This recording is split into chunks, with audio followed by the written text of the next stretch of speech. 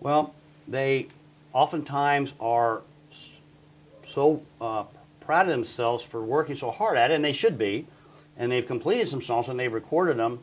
A common mistake is to send them around and then wait for the calls to come where people love their songs and want to help them. That isn't going to happen. People need to be modest, because the best writers will never tell you that they're awesome. They'll tell you they're barely making it.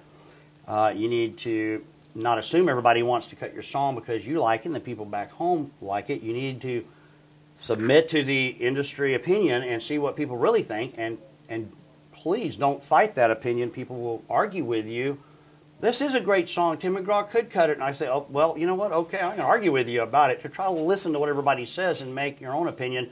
Don't take anybody's word as gospel, but I think if you play songs for 10 people, you can have a pretty good idea of your commercial viability.